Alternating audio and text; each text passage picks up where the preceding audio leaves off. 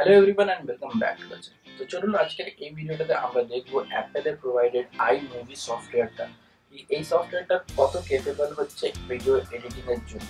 এই সফটওয়্যার থেকে আমরা কি কি ভিডিও এডিটিং করতে পারি, কি কি এই সফটওয়্যার মেরিট আছে, কি কি এই সফটওয়্যার ডিমেরিট আছে, আজকে আমরা সবকিছুই এটার থেকে দেখব। তো চলুন এবার আমরা দেখব আইমুভিতে এডিটিং কেমন করে বা কী কী করা যেতে পারে। তো তার জন্য আগে আমরা যাব লঞ্চ প্যাড, আর লঞ্চ প্যাডে গেলেই আপনি দেখতে পাবেন আইমুভি আইকনটা, ওটাতে ক্লিক করে দিন। আর আইমুভিটা যখনই আপনি খুলবেন তো আপনি এমনি একটা ইন্টারফেস পাবেন, যাতে কি যদি আপনি কোনো কিছু প্রিভিয়াস প্রজেক্টস করেছেন তাহলে সেই প্রিভিয়াস প্রজেক্টসগুলো দেখা যাবে। যেমন কি আমি এখানে এই প্রজেক্টগুলো করেছি, তো এই প্রজেক্টগুলো দেখা যাচ্ছে।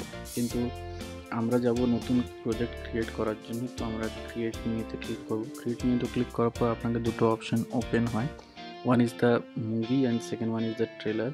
তো মুভি হচ্ছে যেটা কি আপনি নিজের থেকে কাস্টমাইজ করে সব কিছু বানাবেন, আর ট্রেলার হচ্ছে যেখানে কি সব কিছু টেমপ্লেট অ্যাভেলেবেল থাকবে, আপনি জাস্ট নিজের টেমপ্লেটেতে ফুটেজ ইনসার্ট করবেন আর হয়ে যাবে।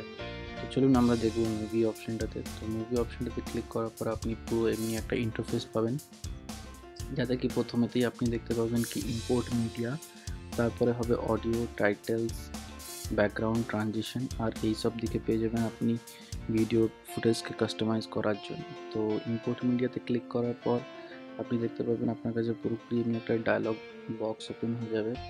তো যেখান থেকে গিয়ে আপনি নিজের যা কিছু মিডিয়াতে চান সেগুলো ইম্পোর্ট করতে পারেন।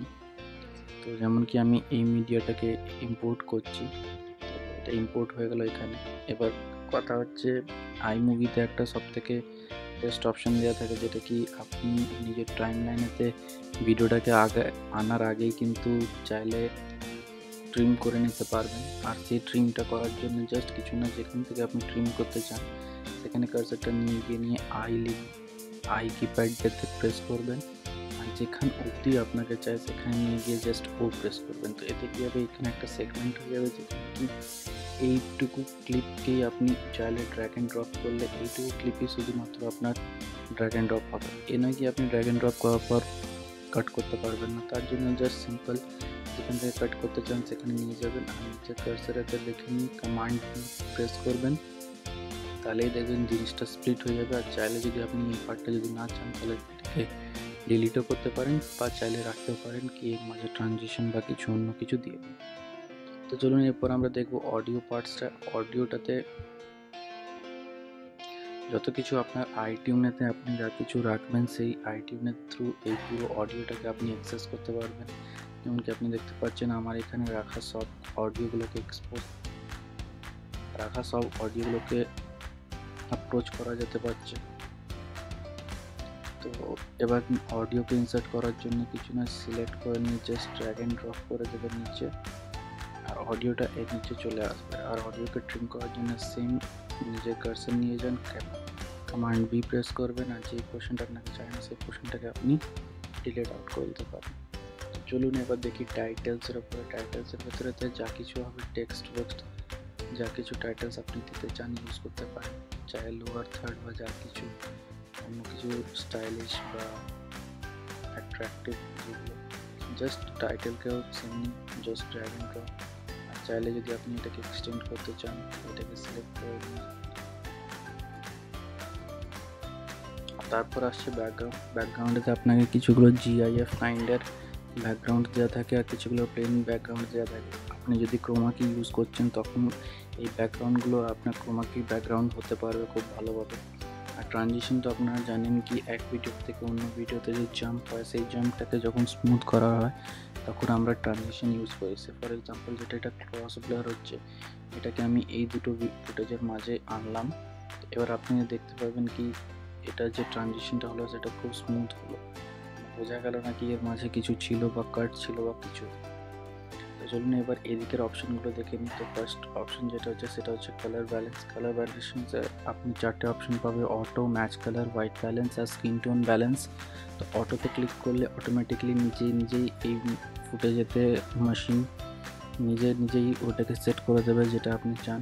তারপর আসছে ম্যাচ কালার। ম্যাচ কালারতে যদি আপনি ফুটেজের সঙ্গে প্রিভিয়াস ফুটেজের সঙ্গে পুরো ফুটেজটা ম্যাচ করতে চান তাহলে জাস্ট ফুটেজের উপর ক্লিক করবেন আর দেখবেন এখানটাতে ম্যাচ হয়ে যাবে। হোয়াইট ব্যালেন্সের জন্য হচ্ছে কি আপনাকে যেখানে যদি কোনো যে পোর্শনটা মনে হচ্ছে কি বেশি হোয়াইট হয়ে গেছে বা কম হোয়াইট আছে, সেটাকে ব্যালেন্স করার জন্য জাস্ট উপরে ক্লিক করবেন আর দেখবেন কি ব্যালেন্স হয়ে যাচ্ছে। আর স্কিন টোন ব্যালেন্স তখনই কাজ করবে ভালোভাবে যখন কোনো হিউম্যান ফিগার থাকবে, কারণ হিউম্যান ফিগার না থাকাতে স্কিন টোন ব্যালেন্স অত ভালোভাবে ইউজ হতে পারে। আর তারপর আমরা দেখে নেব কালার কারেকশানে আপনি ব্রাইটনেসকে কম বেশি করতে পারেন।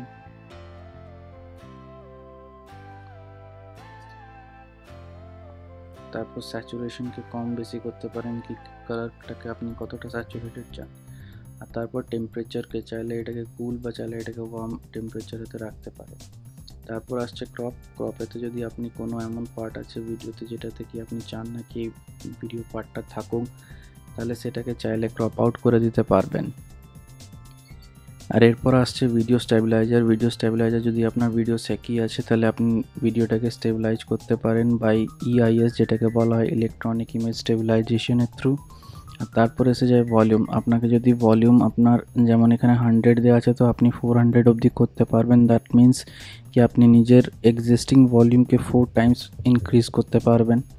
আর তারপরে আসছে ডিনয়েজিং ফ্যাক্টর। যদি আপনি নিজের ভয়েসকে রিডাকশন করতে চান, নয়েজ রিডাকশন, তাহলে কিন্তু এটাকে জাস্ট নয়েজ রিডাকশনে ক্লিক করবেন আর যতটা আপনাকে নয়েজ রিডাকশন চাই সেটা আপনি ইউজ করতে পারেন। আর সঙ্গে সঙ্গে আপনি ইউজ করতে পারেন ইকুয়ালাইজারে, যেমন আপনাকে যে ইকুয়ালাইজারটা চাই সেটা আপনি ইউজ করতে পারেন। তারপর আসছে স্পিডসের ভেতরে যদি আপনি ফুটেজটাকে ফাস্ট বা স্লো ইউজ করতে চান, যেমন কি সিনেমেটিক্স ভিডিও বানাবার সময় ইউজ হয়, তাহলে দেখতে পাবেন কি মানে ফুটেজটা স্পিডলি বা স্লোলি চলছে।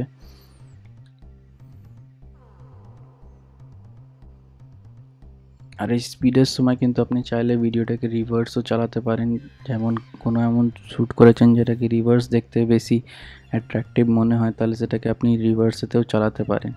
আর তারপর আসছে ফিল্টার্সের ওপরে। এখানে অনেকগুলো ফিল্টার দেওয়া আছে, আপনি যে কিছু চায় সেই রকম আপনার ফুটেজের ডিমান্ডের অ্যাকর্ডিং ফিল্টার্সকে ইউজ করতে পারেন। যেমন এটা দেখতে পাচ্ছেন এক্স রিভিশনে দেখে এটা একটু অ্যাট্রাকটিভ মনে হচ্ছে, বা নেগেটিভ বা সাইফাই মুভি টাইপ যদি করতে চান। তো ফ্রেন্ডস, এই ছিল আমার পুরোপুরি একটা শর্ট ট্রিপ অ্যাবাউট আইমুভি। কিন্তু এই আইমুভিতে কিছু কিছু ডিমেরিটসও আছে, যেমন কি এই আইমুভিতে এইচএসএল এডিটিং নেই, মানে আপনি চাইলে নিজের থেকে কালার টুইকিং করতে পারবেন না। অডিওতেও অনেক কিছু অপশানস মিসিং আছে যেগুলো আপনি চাইলে করতে পারবেন না।